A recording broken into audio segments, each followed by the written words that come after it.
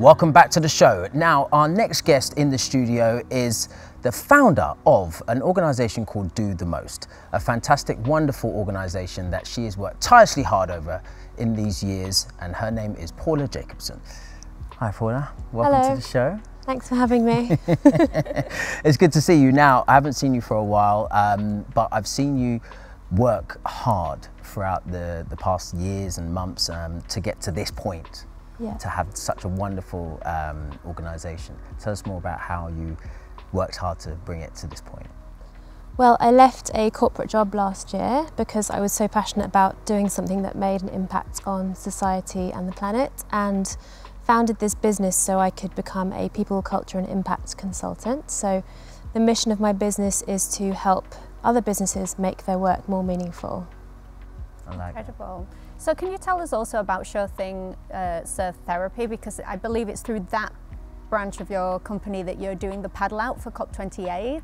Yeah, so that's my kind of, I have an umbrella, business, and under that I have non-profit work that I like to do. So this is my own work that I take my time out to do for ocean conservation and mental health. And on Sunday, we're gathering at JA the resort to have a paddle out, which is going to be the only event happening in the ocean during COP28. Okay, can you explain to us what a paddle out is? Because I know from surfing, but maybe like some people won't know what do you mean paddle out that? Exactly, yeah. Oh, so, it is that? Yeah, exactly that. Okay. Yeah. So traditionally, I believe it came from Hawaii and Polynesia and that kind of area, but surfers would paddle together out into the ocean and form kind of a circle and have a ceremony, and sometimes they would do it when another surfer passed away, but in recent years people do it to kind of honour certain causes like ocean conservation and that kind of thing. So this actual event is to promote awareness for ocean conservation in this region, and really to show people that are coming to COP28 that there is a huge community of ocean lovers in the UAE, and that we're getting together to celebrate and have a real positive experience with each other. Paula, I'm curious. So I was on a panel at COP, and they were talking about how initially a lot of companies were sort of using impact as a marketing exercise and weren't actually, it was sort of a feel-good exercise. What are you seeing now in terms of that shift, since you're helping them do it? How serious are they getting, and what kinds of things are they doing? So my route into helping businesses make their work more meaningful is to do it through employee engagement. So my background is with HR, people and culture, and I believe you have to galvanise employees to make the kind of impact kind of come together and the strategy come together. So I think sometimes companies do it with their marketing teams, which is great. Marketing teams are super creative, but having the support of your whole workforce is key, really, to kind of driving those initiatives, and also doing stuff that actually resonates with the people that you work with as well. So what's an example of something that maybe a company that wants to make impact can do? So there was a client I had who is a recruitment agency in this region. They have an office in South Africa, and they were working on a program to help make jobs more accessible to a demographic in South Africa near their office, and teaching people how to write their CVs properly, so really kind of making the inclusivity in the job market and helping advance people's careers. Wow. Paula, I see here that you also do something with the Plant Champions program. Can you tell us a little bit more about that?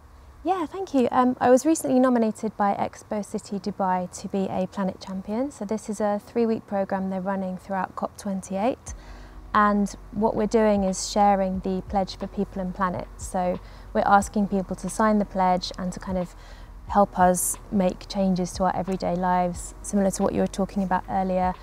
And really just to show people what the work that we're doing as ordinary people who are doing extraordinary things. So how did you feel when you actually got selected to actually be that champion?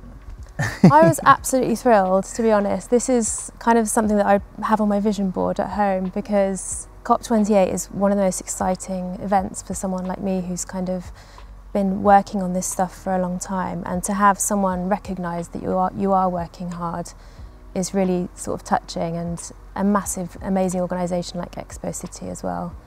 So yeah, I was thrilled. Amazing. Paula, we definitely recognise you as well, so thank you very much for your impactful work, but also for joining us in the studios here today. Thank you. Thanks.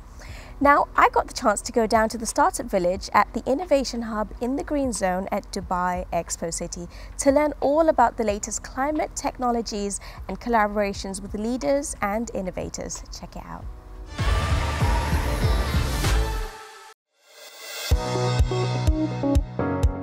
I am down here at Expo City at the COP28 Startup Village. 150 high-growth organizations from around the world are here to showcase what they are doing for climate change and environment. The best thing about it, it's a collaboration between businesses, investors, government, and policymakers. Let's check out what they've got for us.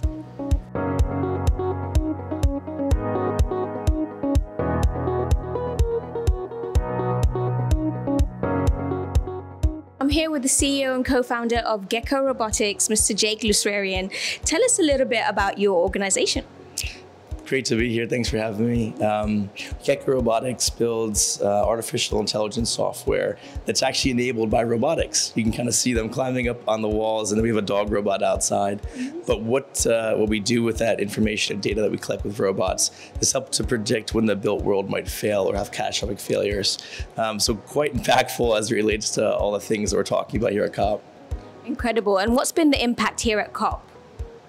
Well, I think the impact is just the access to such incredible business leaders. So I've had a lot of bilaterals with energy leaders, as well as manufacturing and government leaders that are directly applicable, and they're looking for technology that our company can help supply. I'm here with the manager of Avant. Hi, Chris. Hi, how are you? Good, thank you. Thanks so much for being with us today. Can you tell us a little bit more about Avant? Yes, of course. So we are Avant. We are a biotech startup. We focus on cultivated meats, particularly cultivated fish. We have a couple of bases around the world, one in Hong Kong and one in Singapore. Amazing. And tell us a little bit about how biodegradable fish and the cultivation of it is contributing to a more sustainable world. As far as sustainability is concerned, now we know that our seas today are overfished, and we also pollute the seas a lot. So these fish are also eating the same pollutants that we throw into the sea. So what we have done with our fish is we don't have any of these pollutants in our products. We don't have antibiotics, we don't have microplastics and heavy metals. So that's how we, I suppose, indirectly contribute to sustainability, at least in the fishing industry. I am joined by the CEO and co-founder of Living Carbon, Maddie Hall. Maddie, thank you very much for joining us on the show. Of course. Thanks. Can you tell us a little bit about Living Carbon? Yeah, so Living Carbon is a climate change biotech company that develops trees that capture and store more carbon. So you can actually see the trees behind you right here.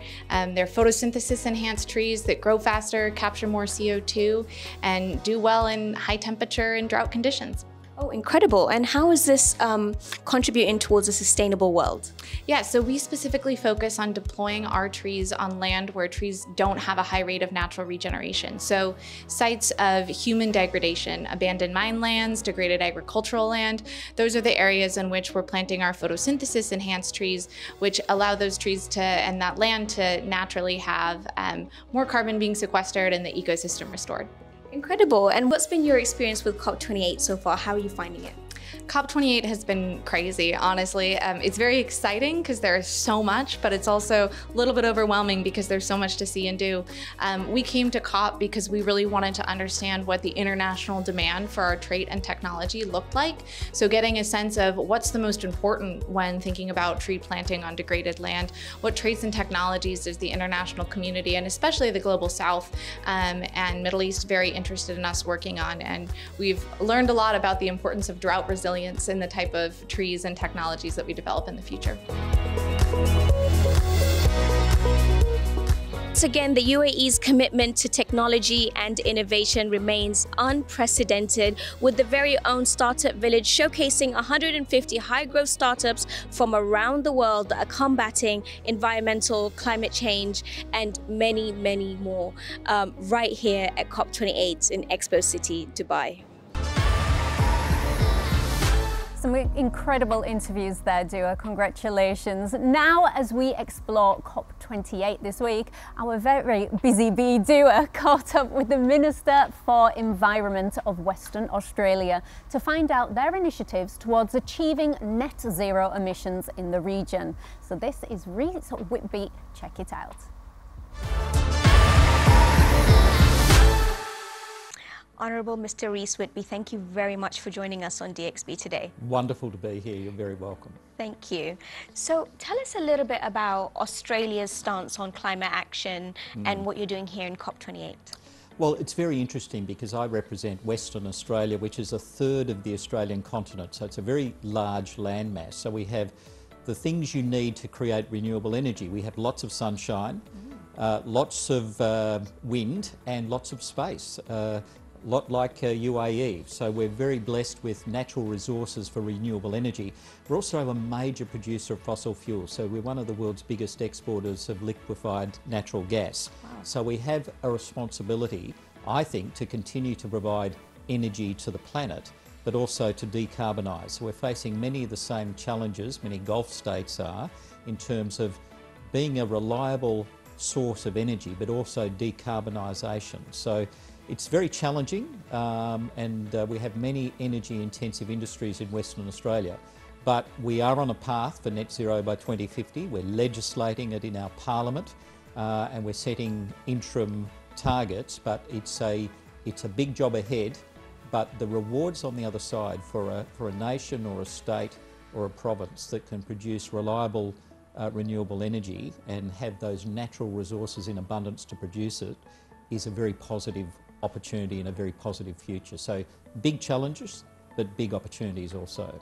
So before we started rolling, we were talking about how this COP specifically in Dubai is very different to previous COPs in the past. How has your experience been over here in Dubai's COP? Some COPs achieve more than others, and I'm very hopeful that COP28 will achieve more than previous COPs.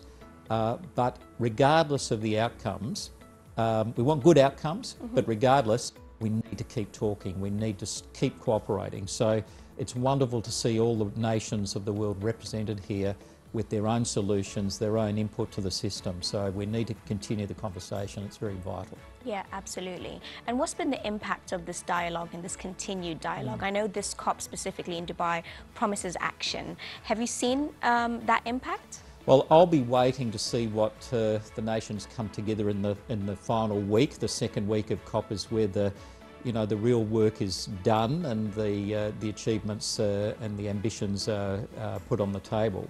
And as a subnational jurisdiction, I'm an observer of that process. But I think it's important that every COP takes us further on the journey. Every COP has progress, and I'm very hopeful that COP28 will have progress. Thank you very much for joining us on DXB today. You're very welcome. Thank you. It's about that time for our daily roundup, and our delightful Dua has the scoop. Dee, what's good? So, some interesting personalities that have come to COP that you wouldn't expect, i.e. not politicians or world leaders, Bassem Youssef, Will and Jada Smith, and Stella McCartney. What? Yes. Hold on a minute. Yeah, exactly. She's got a stand there. That's one thing I do know about COP28 is that she's got a stand there for sustainable fashion. Ah, yes. that makes sense. That makes sense. But Will and Jada, is it a thing? I don't know. Do we just say Will Smith and Jada Pinkett? Yeah. We say like. We say it separately. We say it separately. We say it separately. Okay. But they're there. They were there. They're there. Together or separately?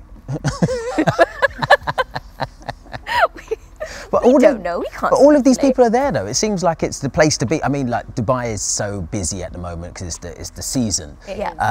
And with COP being there, obviously people are just going to want to go there and see what it's about, see who's there as well. So yeah. Bassem Youssef was great as well. He opened well, one of his jokes was around, isn't it ridiculous that everyone comes to the COP conference every year just to decide how to agree not to hurt the climate anymore? And I'm really a fan of his dark comedy, and it's true what he's saying. Yeah, absolutely. But as well as all these like COP related celebrities that are flying in, there is just generally in the UAE so many celebs sauntering around. I believe Kanye's here, Chris Brown's here. Yeah. I know coming up later in the month there's a few more celebs that are going to be gracing us with their presence. Oh, who's coming? I've heard as well. Well, 50 Cent might be in town, Little Bird told me. We've also got some amazing tennis players that are also going to be heading down into town. There's lots going on actually. Yeah, this is it. And I mean, a lot of people stay, and that's what I realised during Expo as well. Yeah. A lot of people, it was their first time in the region, their first time seeing a big event of that magnitude put together, and they were so impressed by it. A lot of people just stay on. And just thought, I like this place. And I actually know some people who have moved now and living in Dubai from just being at the Expo. And really liked it and enjoyed it and said, right, I'm moving. So yeah, it has that impact. Yeah, there was a lot of people that I actually interviewed at the time that said, it's my first time coming to the region, it's my first time coming to Dubai, and they were just mesmerized by it all, you know? So I can definitely see that happening. We do have a magical effect on people. So much happening at COP, and here's what else is happening on tonight's show. Yes, our very own Ash caught up with Sadhguru at COP28 to discuss all things soil to mitigate climate change. And also I got the chance to catch up with the co-founder of Investors for Climate at COP28 to discuss carbon taxing and sustainable climate finance. Plus we've got a famous singer at the end of the show. Please stay tuned.